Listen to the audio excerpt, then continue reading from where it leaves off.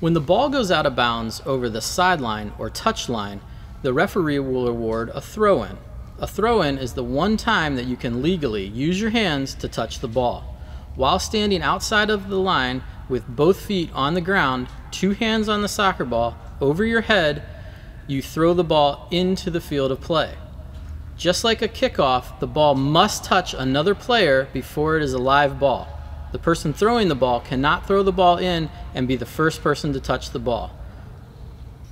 The last thing to know about a throw-in is you cannot throw the ball directly into the goal. If you throw the ball directly into the goal without anyone else touching it, it is not a goal and it will come back to the other team for a free kick.